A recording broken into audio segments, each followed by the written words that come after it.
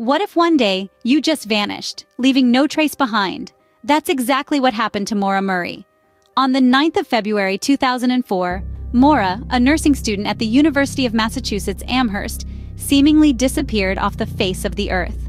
Her car was discovered, abandoned and damaged in the quiet town of Haverhill, New Hampshire, suggesting a car crash.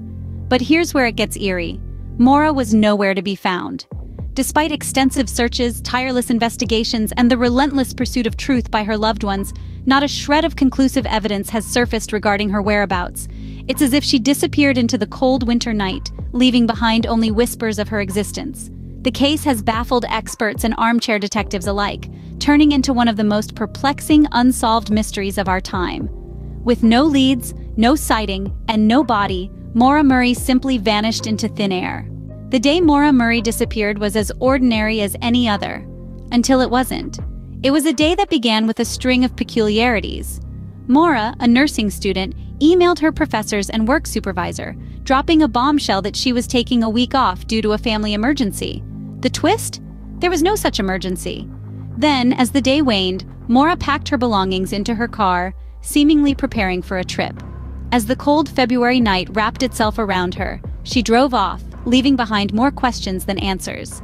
Fate, it seemed, had its own plans. Maura's car crashed in the sleepy town of Haverhill, New Hampshire.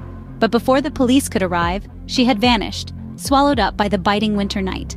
The last person who saw Maura was a bus driver who stopped to help after her crash. She told him she had called AWA, but they have no record of this call. In the years since Maura's disappearance, theories and investigations have multiplied, but answers have remained elusive. The mystery surrounding her vanishing act has given rise to various conjectures. One theory suggests Maura might have chosen to start anew, leaving behind her old life in search of a fresh beginning. A life of anonymity, away from the prying eyes of the world. On the other hand, a darker hypothesis lurks in the shadows. Some believe Maura may have become the victim of a sinister crime, her vanishing act not by choice but by force. Despite countless investigations, from the local police to private detectives, no definitive evidence supports either theory. Each clue seems to lead to a dead end, leaving us with more questions than answers.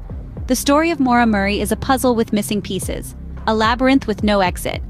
Nearly 2 decades later, the question remains, what happened to Maura Murray?